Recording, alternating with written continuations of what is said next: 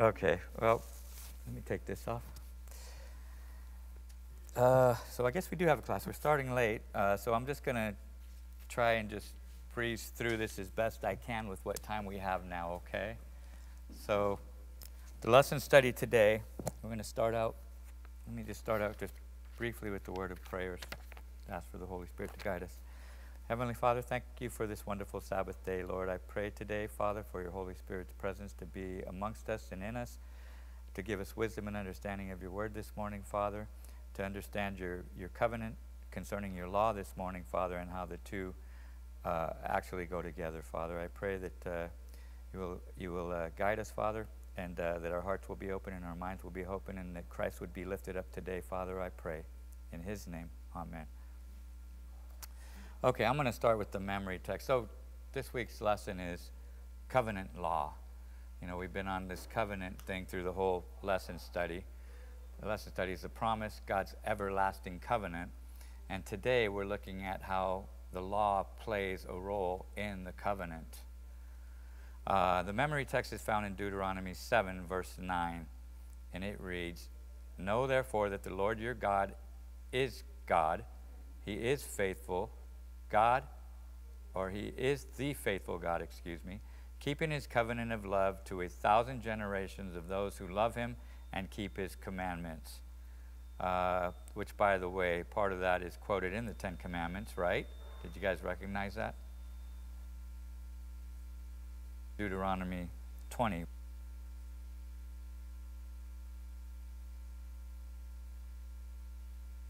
It says, to 1,000 generations of those who love him and keep his commandments. That's part of the second commandment, I believe.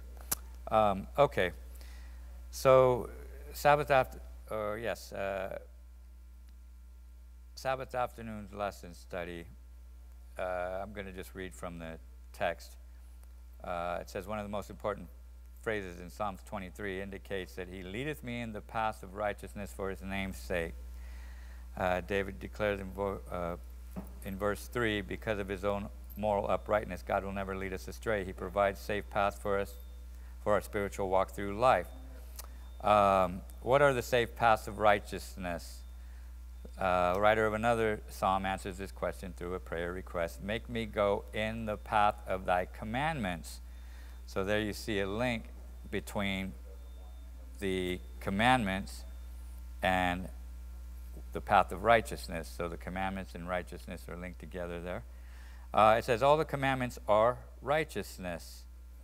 Psalms 119 and 172, God's law is a safe, firm path through the treacherous swamp of human existence. Okay, I'm going to just go right into Sundays. That was Sabbath afternoon. I'm going to start with reading Deuteronomy 7, and maybe it'll give us a little better understanding of what we're looking at here, of where we are as to this study lesson, and where we are in the Bible as what to this lesson's talking about. So, if you want to follow me, if you have your Bibles, just follow along, and if you don't, I'm just going to read a little bit of chapter 7, Deuteronomy. When the Lord thy God shall bring thee into the land where thou goest to possess it, and has cast out many nations before thee, the Hittites, and the Girgashites, and the Amorites, and the Canaanites, and the Perizzites, and the Hivites, and the Jebusites, 7 nations greater and mightier than thou. And when the Lord thy God shall deliver them before thee, thou shalt smite them and utterly destroy them. Thou shalt make no covenant with them. So this covenant thing, he's saying a relationship. Remember, what is a covenant? Let's just make clear what the covenant is. There were many covenants. The covenant we're looking at today was the covenant that was made at Mount Sinai. And what was that covenant? Any comments? Okay. Well, part of that covenant, the main part of that covenant is the Ten Commandments. But here God is saying make no covenant with them. In other words, remember what a covenant is. The best and easiest way to explain a covenant, the best example that I always use is a marriage covenant.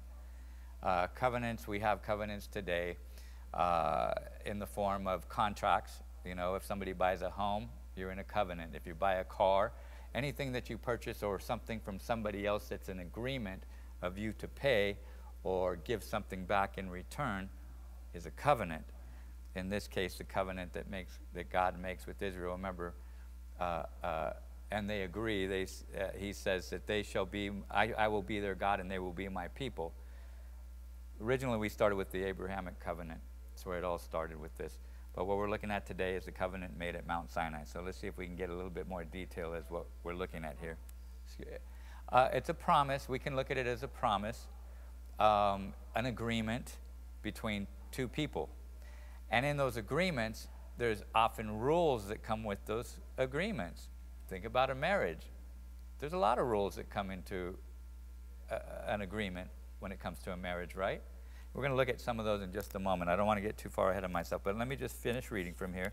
So here God is saying before he brings them into the promised land, he's warning them not to make any relationships with the outside nations, these 7 nations that he talked about. And remember, they're in the midst of these nations. And these nations are not God-fearing nations. You know, they're heathen, idolatrous nations. And so God warns of what could happen. He's going to go ahead and let us know a little bit more as to the things that might come upon them. He says, neither shall thou make marriages with them. So he's saying, as far as these people go, don't even enter into a marriage with them. Why do you think he says that? When we read the Bible, throughout the Bible, we often see that oftentimes what brought the nation of Israel down was entering into relationships with these idolatrous nations. One of the best ones I can think of right off the top of my head is the story of Balaam. Remember that he was trying to curse, the king was trying to curse the children of Israel, and he got Balaam to try and curse them, and they were unsuccessful. The way that they finally succeeded was they said, well, why don't we bring the women into their camp from these outside nations? And that's what they did. Once they brought the women in, they started mingling with them. Before you knew it, they started worshiping their gods. And then before you knew it, they fell into apostasy. So God... Throughout all of history, marriage has been used as a confirmation of an agreement or a covenant between kingdoms or nations. And in this case, you know, God is trying to protect his people from entering into agreements that would not be aligned with his commands. Yeah, absolutely. Absolutely. Okay, so he says, don't enter into marriage with them. Thy daughter thou shalt not give unto his son, nor his daughter shalt thou take unto thy son, for they will turn away thy son from following me, that they may serve other gods. There you have it. So will the anger of the Lord be kindled against you, and destroy thee suddenly. But thus shall ye deal with them. Ye shall destroy their altars, break down their images, and cut down their groves, and burn their graven images with fire. I'm just going to read to 7 because this is where we're looking at, or 8, excuse me. 6 says, for thou art a holy people unto the Lord thy God. The Lord thy God has chosen thee to be a special people unto himself above all people that are upon the face of the earth. And what we're looking at here before I read 7, verse 7, because that's what the lesson is pointing us to here, is the election of Israel. Why did God choose Israel? What was the purpose of him choosing Israel? We've talked about this in previous lesson studies. But God says here in 7, he says, the Lord did not set his love upon you nor choose you because you were more in numbers than any people. So we didn't choose them because they were bigger and greater as a people. Now remember the time period that we're looking at here, in case we don't really know what we're looking at. He says, for you were fewest of all people. So he's saying, I didn't choose you because you were, you know, biggest in numbers. You were actually the fewest in numbers. Not only were they the fewest in numbers, but the lesson study tells us that they were a group of enslaved tribes and politically and militarily weak. Plus, in terms of culture and religion, they were mixed, bland, and without much influence. The basic cause then for Israel's election lay in the mystery of God's love and grace. Okay? So there's no real reason why he chose them other than, let me just read this part here, verse 8. After he says that you were the fewest of all people, verse 8 says, but because the Lord loved you, and because he would keep the oath which he had sworn unto his fathers. So there's two reasons, but ultimately it was because of God's grace that he chose them, and love. That's why he chose them. And it says here in verse 8, as I mentioned, I'm going to read it again, but because the Lord loved you, and because he would keep an oath that he had with their fathers. So what was the purpose? Why did God choose them? It was a promise to Abraham. It was part of the, as it says in verse 8, it says that he would keep an oath which he had sworn unto the fathers. Okay, so that's part of it. But the main reason was, of course, because of just love and grace. Okay? And it wasn't because of any other reason. And remember, it says because they were enslaved tribes, politically and militarily weak. So when you think of that, what was the time that we're talking about here? Well, remember, we're looking at Deuteronomy, right? It's when he calls them out of Egypt. The covenant that he's making with them was out at Mount Sinai. So this is all taking place in that context. So he says that, he pulled them out. When he pulled them out, did they have a military?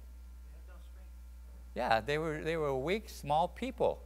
And they were not only a small people, they were also a mixed multitude, which meant that they had people that had come out that were actually not believers of God, of Yahweh. So that's what the mixed multitude was. They served other gods, but yet they came out and followed the children out of Israel, particularly to escape the plagues. So the mixed multitude had come out particularly not for following God, but to escape the plagues. And by the way, Ellen G. White says that every time they had an issue, every single time that they had an issue, it was always the mixed multitude. So when you think about them, when Moses had went up to the mountain and he was up there for a while, and they came back down and they had made the molten calf, right? Who started that? Well, it wasn't, it was the mixed multitude that was always initiating these things and always complaining and murmuring. Okay, so just keep that in mind. Okay, so I'm going to read from the lesson study. It says, at the same time, however, we need to be careful when we look at this idea of election because it is fraught with the potential for theological misunderstanding. And I'll explain what that means in just a second. What did God choose Israel for? Was it to be redeemed while everyone else was chosen to be rejected and lost? Or were they chosen to be vehicles who would offer the world what they had been offered? How would the following verses help us to understand the answers to these questions? So, let's just take a look at a couple of these verses just briefly. Exodus 19, verse 6. If you can turn there just briefly. If you have your Bibles, and if somebody has it, if you would read it for me, and if not, I will go ahead and read it. Exodus 19, verse 6. Purpose. We're looking at purpose. What really is the purpose that God chose Israel? It says, you will be for me a kingdom of priests and a holy nation. These are the words you are to speak to the Israelites. Okay. So, there's purpose right there, right? He wants a kingdom of priests, a holy nation, which ultimately they did become, right? They did become a nation of priests and a holy nation to some degree. Okay. Isaiah 56, verse 7, I'll go ahead and read that. Even them I will bring to my holy mountain and make them joyful in my house of prayer. Their burnt offerings and their sacrifices will be accepted on my altar, for my house shall be called a house of prayer for just the Israelites, right? No, for all people. Which, by the way, this idea of all people goes all the way back to Genesis. It always has been God's plan. Even in the very beginning, God has always meant for his covenants, his gospel, to be for everybody. Of course, it didn't happen until the New Testament, until where they finally had grasped the realization of that. So Hebrews 2:9, I'm just going to read Hebrews 2:9. It says, "But we see Jesus, who was made a little lower than the angels for the suffering of death, crowned with the glory and honor, that he, by the grace of God, might taste death for everyone." And there you have everyone again, right? Everyone's included in this. Okay. So I just kind of like to stick to the lesson study because it just makes it easier for our understanding, especially if you've done the lesson studies, and it's easier to follow along. As Seventh-day Adventists, we view ourselves as the modern-day counterpart of Israel, called by the Lord not to be the only ones redeemed, but to proclaim the message of redemption to the world in the context of the three angels' messages. In short, we believe we have something to say that no one else is saying. So are you guys picking up what's going on here?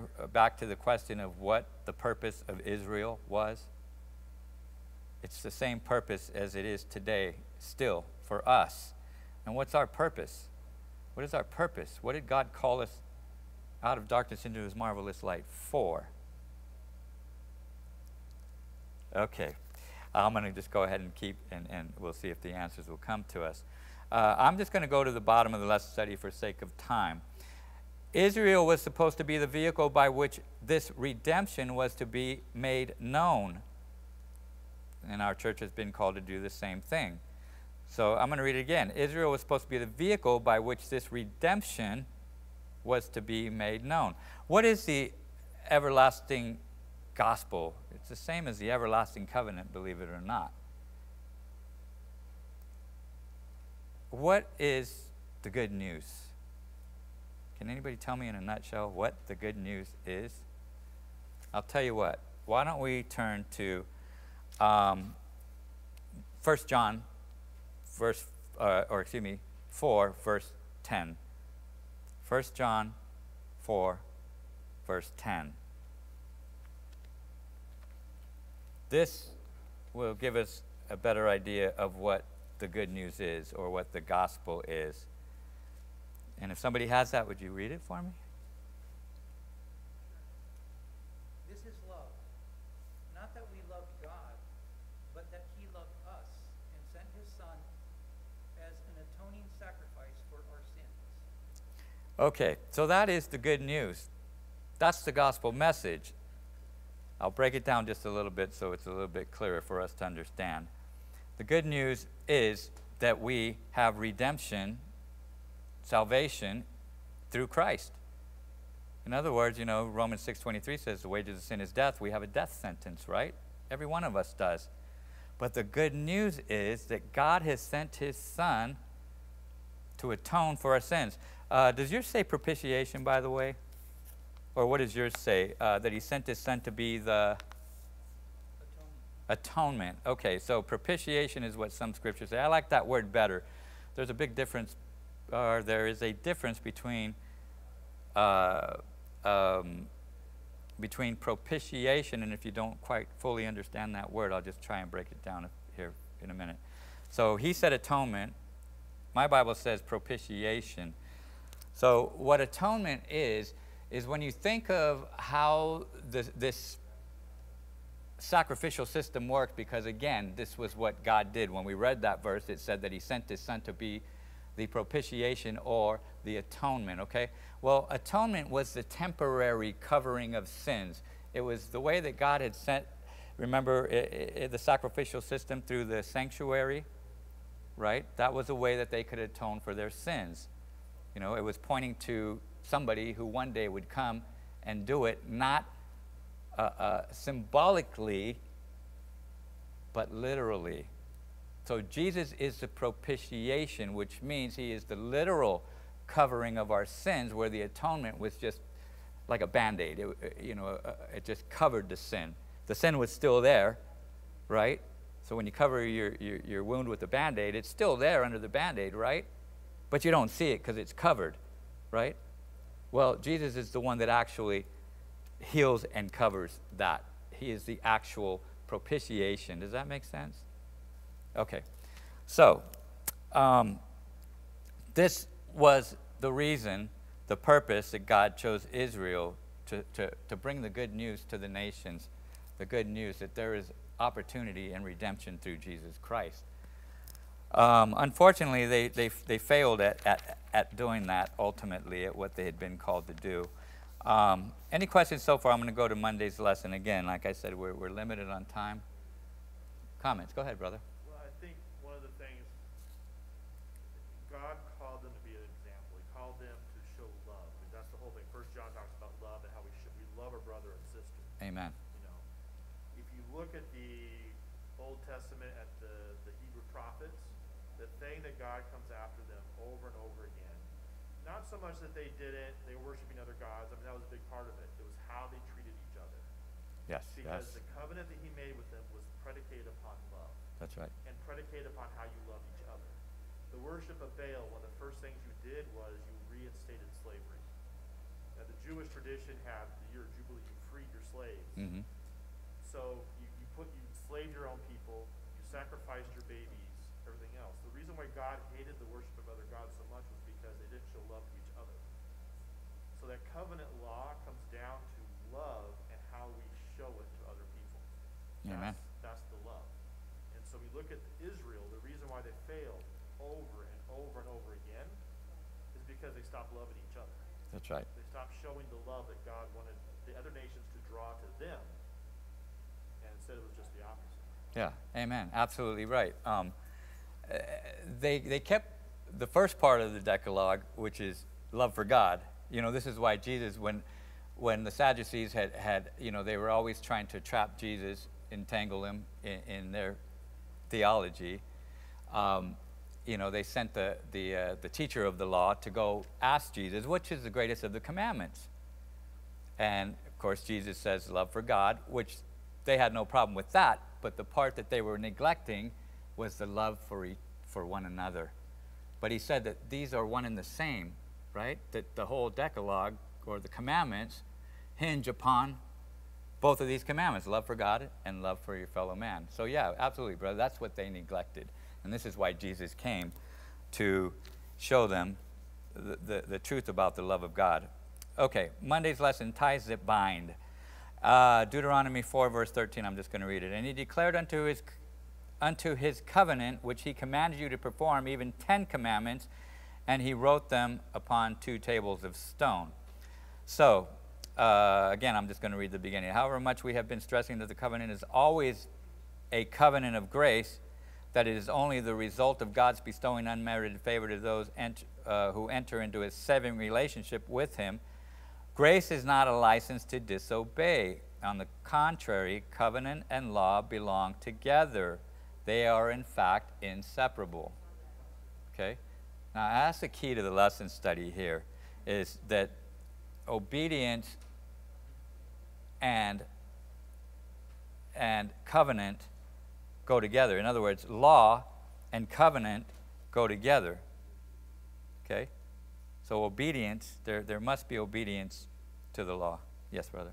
Time after time, though, we get this all confused. Absolutely. Jesus said, you love me, keep my commandments.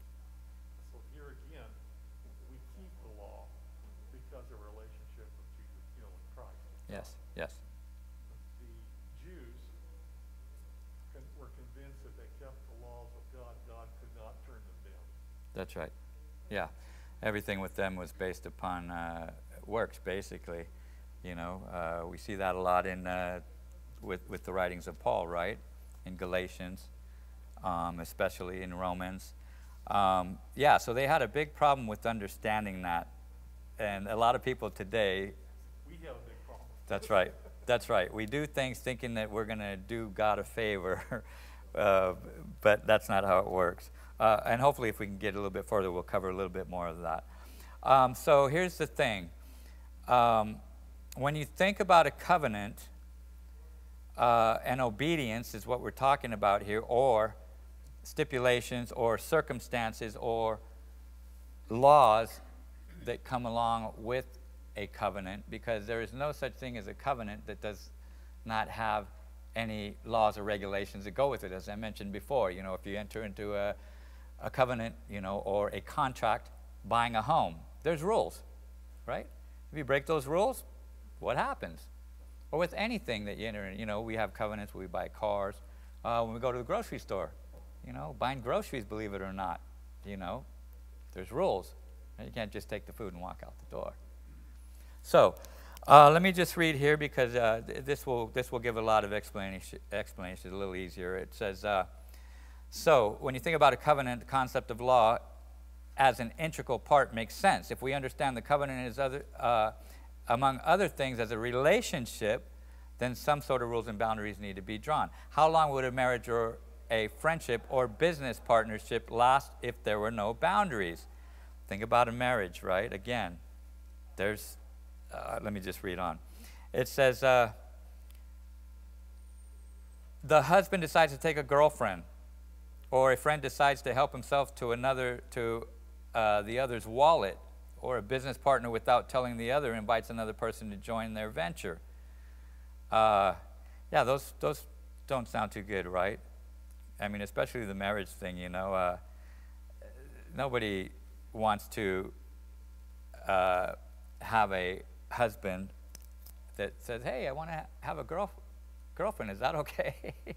Absolutely not, right? So there are rules to every covenant.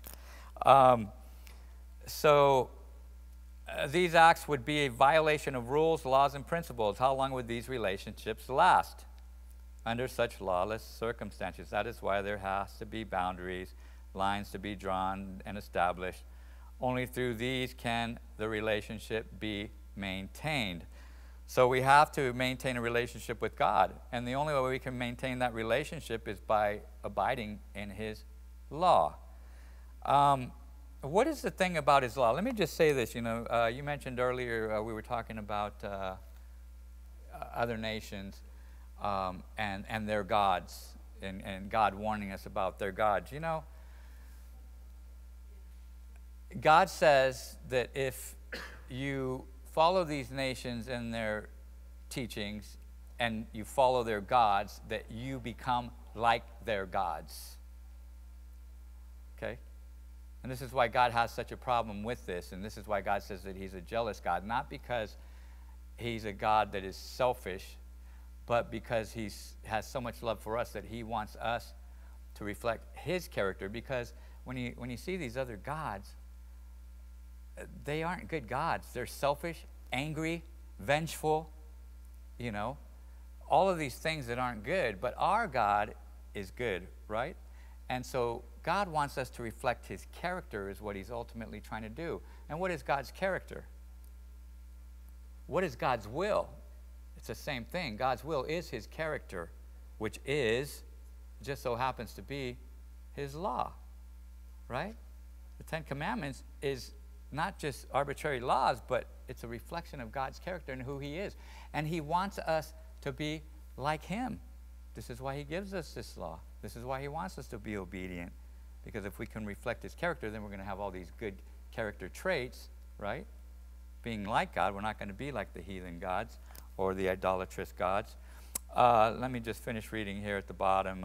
It says, the word covenant, evidently, the words of this covenant in Jeremiah 11:3 and 6 and 8 are the words of God's law, statute, testimonies, and commandments. So anytime you hear those words, which they are all the same thing, testimonies, commandments, statutes, all these words that we hear, they all mean the same thing. The covenant of God with His people Israel contained various requirements that would be crucial for maintaining the special relationship He sought with His people.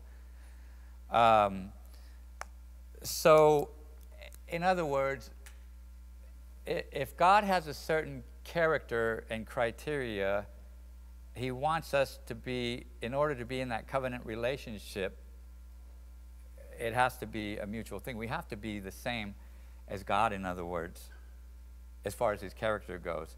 Otherwise, think about it. How can you really have a relationship? Are you really going to agree? Back to the thing, well, if a husband says, well, I want to take a girlfriend, well, that's not the same character and ideas that the wife has, is it?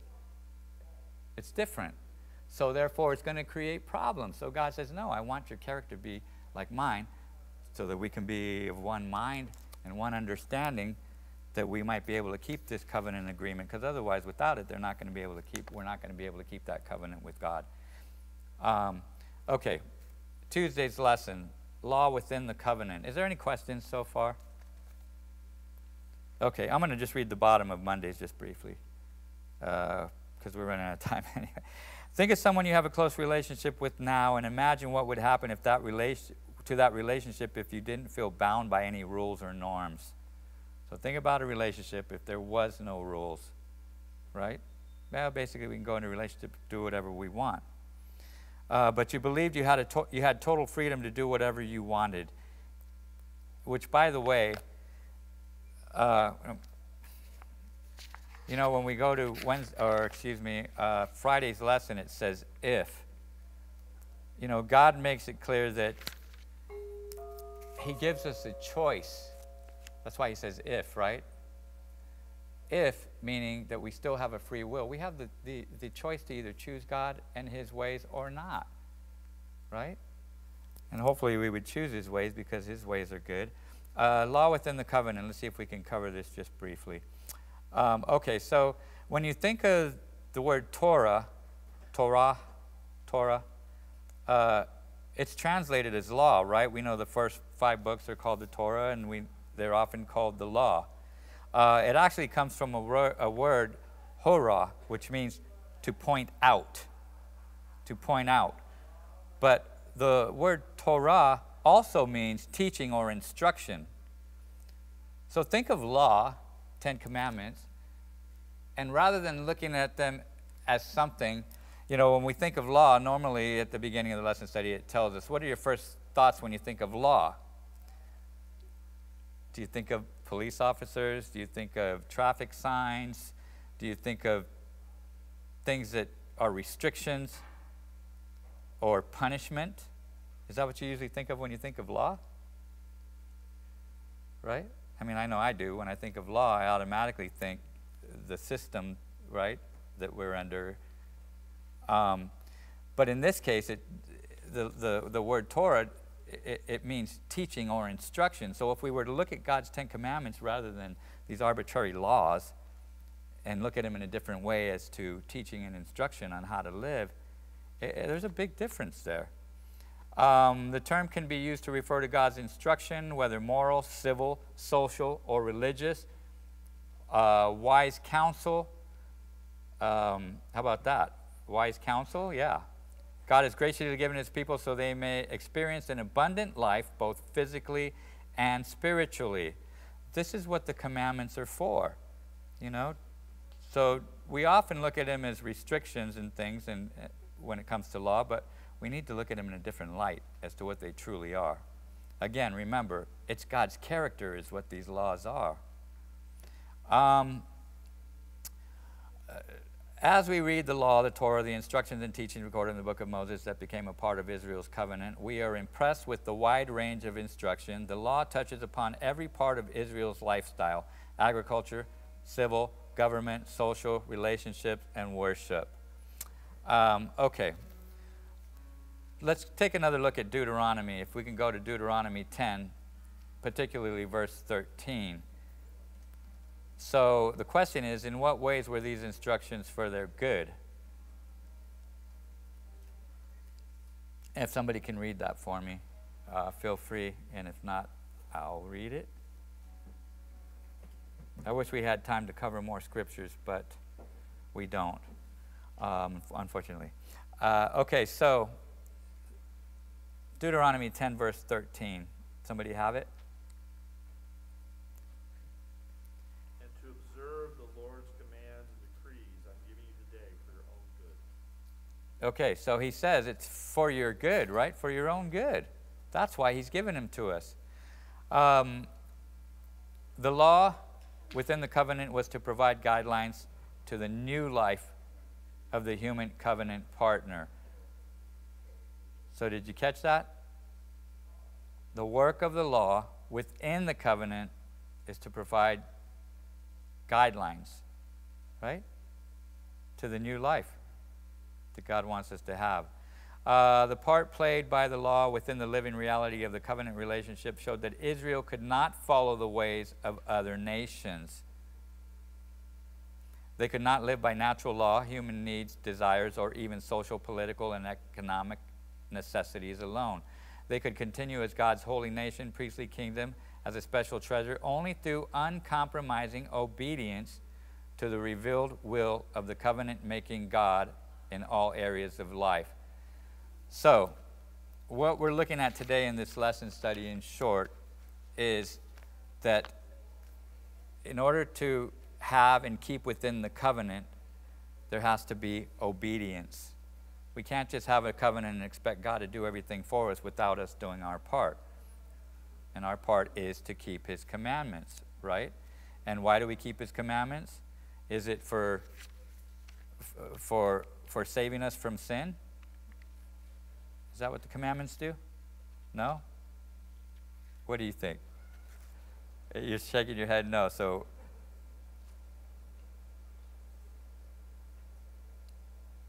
okay. I don't mean to put you on the spot. Absolutely not. The law doesn't do that for us.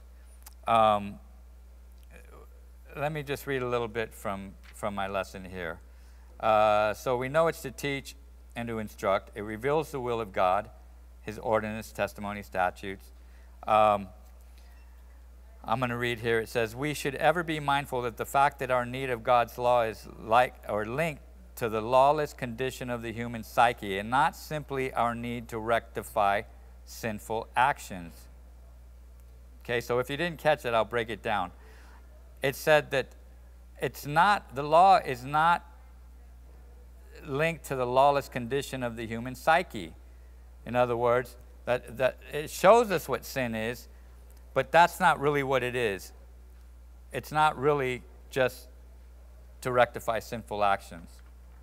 The law is bigger than that. It's greater than that. Remember, it's a reflection of God's character that he's trying to mold us into, that we will be like him. And why does he want us to be like him? Again, the good news, the gospel.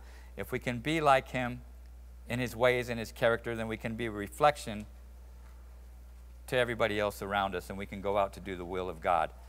But it has to first start with love. It has to start with love, because without love, it tells us, the Bible tells us, that we're not going to be able to do this. There has to be first love in our hearts in order to be able to keep God's commandments. We can't just keep God's commandments without having love in our hearts. Back to the question he asked about what's the greatest commandment? Love God and love fellow man. I'm going to have to end on that note. Let me just read the summary here, and hopefully, because we didn't get to cover all of it. So, God's law was an integral part of the covenant. Okay, did you hear that? They go together. The covenant has to be, there has to be law within the covenant. Yes, it was a covenant, a true covenant of grace. Grace, however, never nullifies the need for law. So in other words, just because it's given to us out of grace and love, it doesn't mean that there's no law. You know, some people, and the reason it's saying that is because a lot of people believe that, hey, I'm no longer under law, I'm under grace, right? And really, what does that mean when you ask somebody, well, what does that mean? Does that mean that you can go ahead and you don't have to keep the commandments anymore? Okay, so on the contrary, law is a means by which grace is manifested and expressed in the lives of those who receive grace. Okay? So I hope you guys are understanding. If not, just go back and look at the summary and try and understand exactly what it's saying. So I'm going to end on that note, because I didn't hear a second bell, but I know it's time for the second bell. Let me just end with the word of prayer. Wonderful Heavenly Father, Lord, we're so grateful for this Sabbath day. We're so grateful for the opportunities that we can come and gather in your name and study your word, Father. I pray that today, once again, Father, because of the sake of time that we've had, that we would go back and we would look at this lesson study again, Father, and the importance of law and covenant, how they relate, and your grace, Father, and why you've given it to us, Father, that we might have a deeper understanding truly of what this is that we're looking at today. Father, bless us today as we go out into the regular church services. Bless our speakers, Father, I pray, and be with us the rest of this Sabbath day, Lord, I pray in Jesus' name. Amen.